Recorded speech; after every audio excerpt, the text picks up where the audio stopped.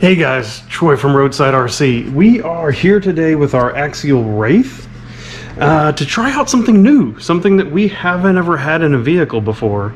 You will see in this Wraith that we have one of these Power HD waterproof 23 kg servos. Very popular. If you read reviews online and everything, everybody really likes these servos. So we've had them. We've had them in crawlers, bashers, all sorts of stuff.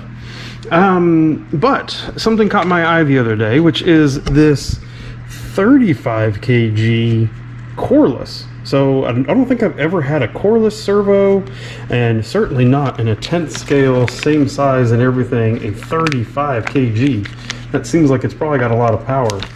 This comes from ZOSKAY, Z-O-S-K-A-Y.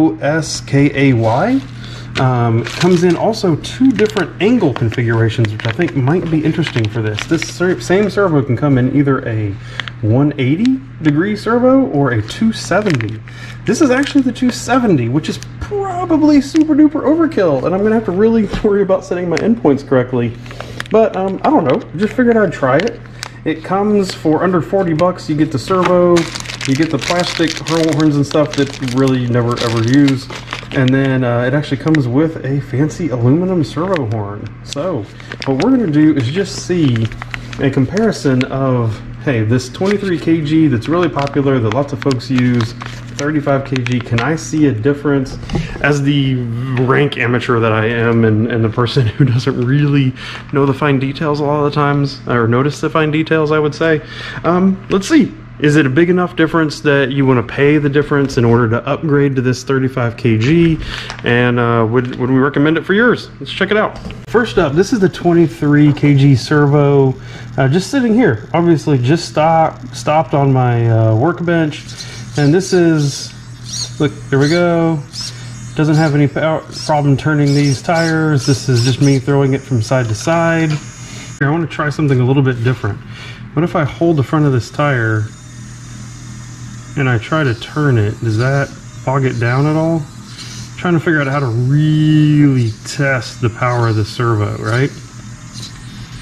We set it on its side. Oosh, all right, it'll turn. Right, it's trying to lift the weight of the truck, which, although of course I'm getting a lot of flex in that plastic axial arms, but the servo's turning. It's doing everything I'm asking it to do in that kind of a situation.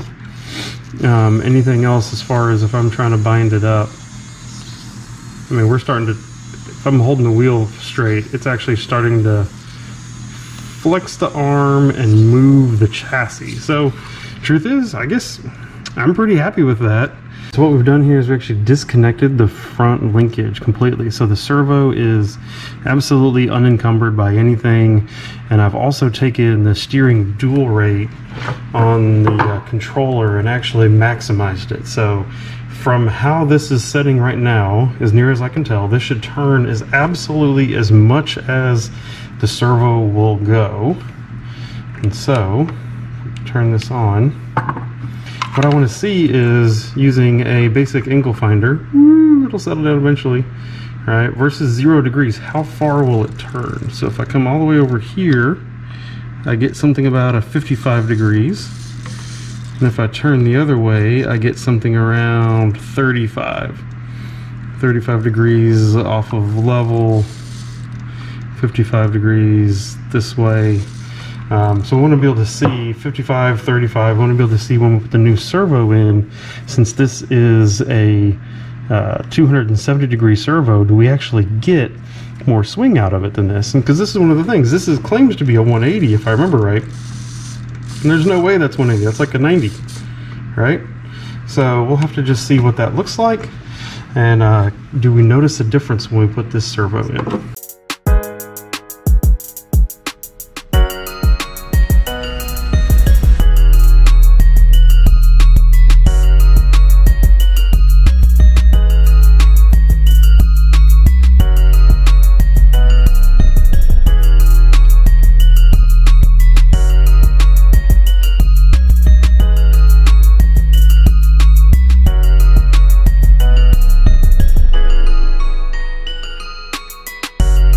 Okay, so as we're getting ready for this, one thing that we're checking out old servo. This is the axial horn that's usually recommended for this kind of an application. Here's the aftermarket one where this bit comes with it. Honestly pretty nice, double locking and everything like that. Slightly longer, so pay attention to that. It looks like my setup was in this outermost hole with the axial. As we put this new horn on, I'm probably going to be using that inside hole just to keep everything apples to apples as we start. But hey, you know, clamping, horn and all that looks good. Let's try it out. Okay, new 35 kg servo installed. New fancy servo horn also installed.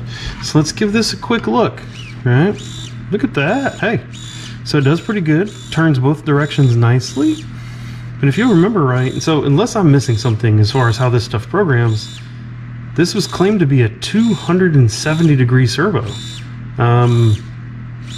Man, maybe I just don't know something. Maybe there's something I just don't know about these. Maybe there's some detail that I don't know when it comes to how servos work, but I'm not getting. So either I'm not telling it to turn 270 somehow in some limiting factor, or it just doesn't do it. I guess I'm glad I didn't buy the 180, because I could clearly turn down my endpoints from here way down, right, and limit how much steering I have. This is me turning the endpoint adjustment knob.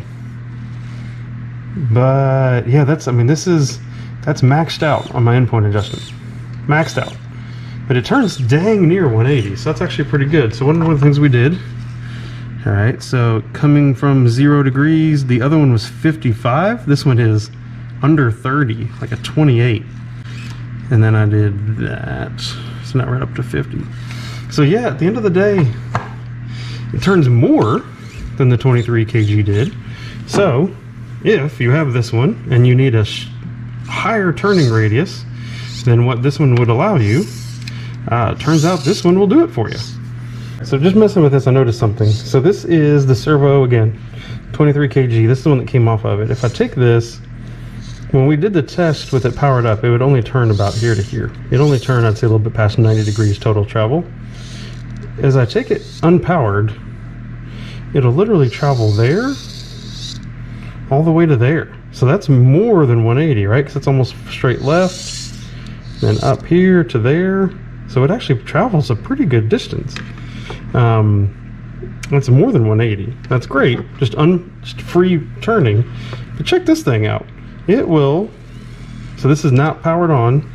It'll just keep going. Is that because it's a coreless servo? Like I don't know this stuff very much, but I can turn that one all the way around. And then if I power the truck back on, it only turns that much with my endpoints all the way maxed out.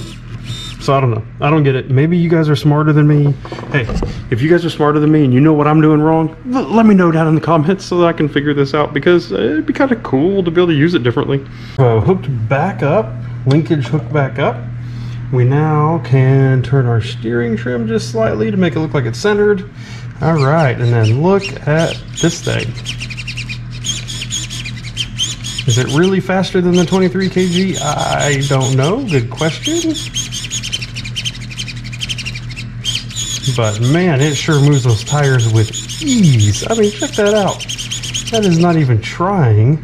Obviously, I need to set my endpoints, because if I slowly turn over now, what you'll see is I actually start to flex. I come to the max and then I start to flex these arms a little bit. Hey, that's maybe a positive of having the plastic links in there, is instead of breaking something, you flex it.